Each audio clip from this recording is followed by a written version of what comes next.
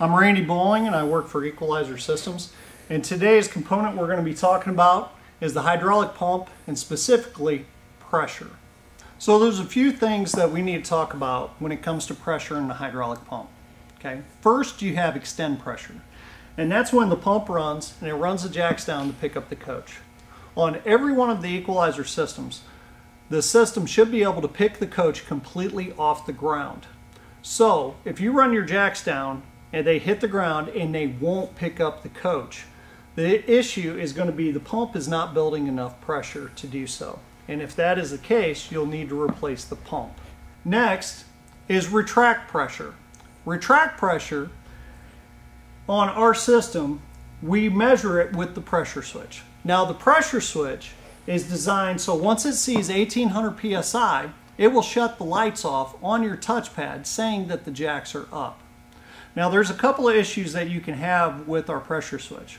One, the pressure switch can be stuck open or it can be stuck closed. Now if the pressure switch is stuck open, what will happen is the jacks will retract, but they'll only retract for about 5 seconds, and it will shut the system off without the jacks being completely retracted, and your lights will shut off on the touchpad.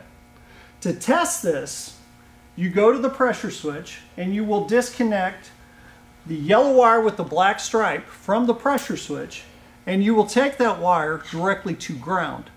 Once you ground that wire, hit all retract again with the jacks down. What should happen is the jacks should retract fully, the pump should time out, and the light should stay on. If that is the case, your pressure switch is stuck open. Now the other thing it can do is your pressure switch can be stuck closed.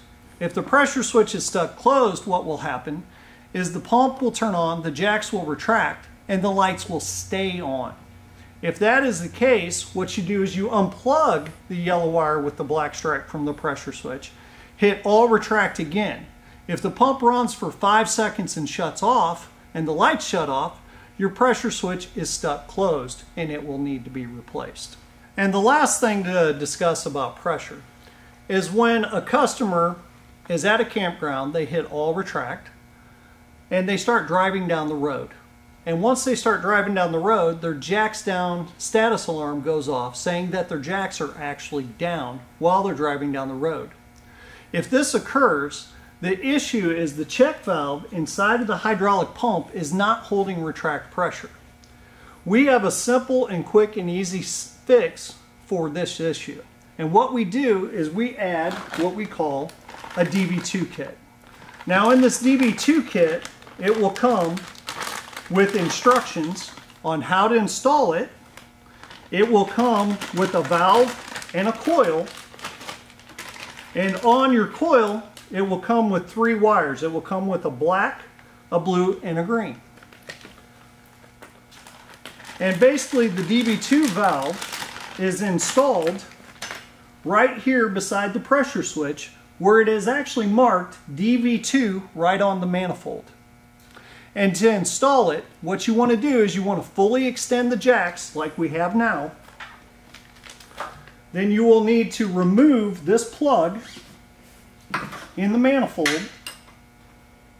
And with the jacks fully extended, there's no pressure on this plug.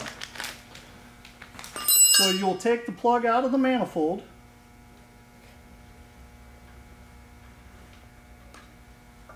you'll have some seepage from the fluid but no pressure. Then you will install the valve.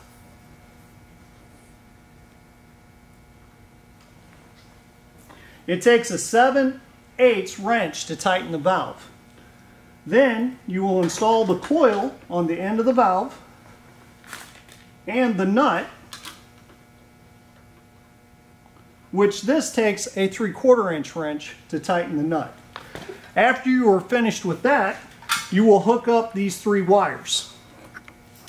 Now the 3 wires, black goes to the ground stud on the back side of the pump.